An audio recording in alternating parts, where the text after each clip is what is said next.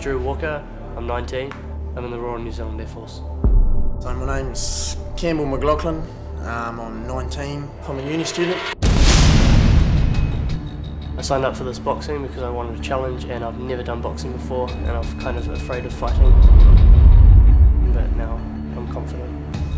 I had a couple of friends from a rugby team that were doing boxing, and what they did sounded interesting, so I decided to get involved, and I enjoyed it. I found the training really difficult. It was a big shock getting up really early and having a lack of sleep, but it's all part of it. I'm up till last night, go to drink for about a month or so. Probably should have done for longer. I think I've definitely got an edge on my opponent. I'm quite fit, speed is definitely on my side. I'm in the best shape of my life. I'm pretty agile on my feet, get away from a lot of good punches. Feel like I've got a sharp jab, a decent left. I enjoy performing. Once I'm in the ring, I think I'll be okay. Yeah, there's always a potential for me to get knocked out, but I'm trying not to get hit. Nobody likes losing, especially me. I'm fairly competitive. I'm going to go into this fight and I'm going to give it everything I've got, and I'm going to win.